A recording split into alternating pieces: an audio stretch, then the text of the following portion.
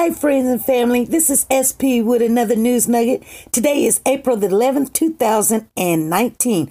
I'm sorry you guys, I have been sick for a while, so I'm not going to hold you long, but we're going to talk about Al Sharpton this morning, just for a little bit, so stay with me and I'm going to drop that nugget.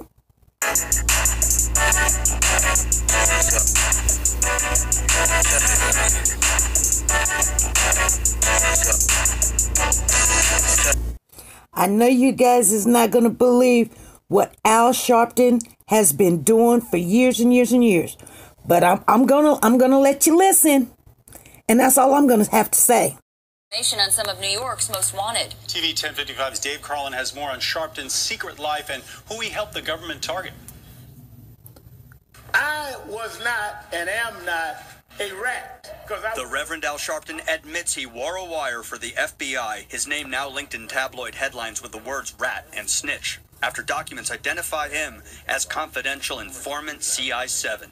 Sharpton helped the government go after boxing promoter Don King, music executives, and mobsters, including Vincent the Chin Gigante, named the Oddfather because he often wore a robe and pajamas in public. In my own mind, I was not an informant. I was cooperating with investigations. Sources tell us that cooperation, as he himself put it, likely started after he was caught in a 1980s drug sting, as seen in this video, avoiding more trouble by helping the feds. But Sharpton says he went to them because he was getting death threats from mobsters.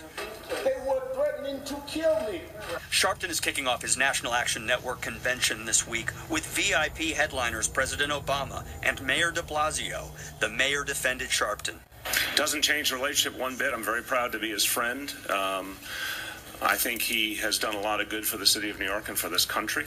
Retired NYPD Detective Sergeant and John Jay College professor Joseph Jackalone says no one in law enforcement should be happy to see any confidential informant unmasked. You never want this because we need people to help cooperate in order to build cases against, bigger part of the enterprise. So this is an unfortunate incident that his name actually comes out.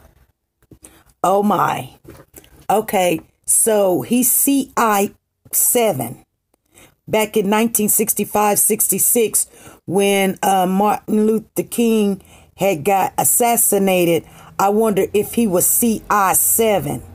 You see, you never know. This guy is supposed to be a civil suit advocate for African American, and he's supposed to be a reverend. I've never seen his church, and just black people, when you pick someone or they want to pick themselves and say that they're for the people or whatever. No, they're for themselves. See, you can say, well, they were going to kill me, or they were this, they were that. A snitch is called a snitch. A rat is called a rat. Whatever. You can call it what you want. It is what it is. You guys, be good, be safe, be nice to each other. Don't trust anybody.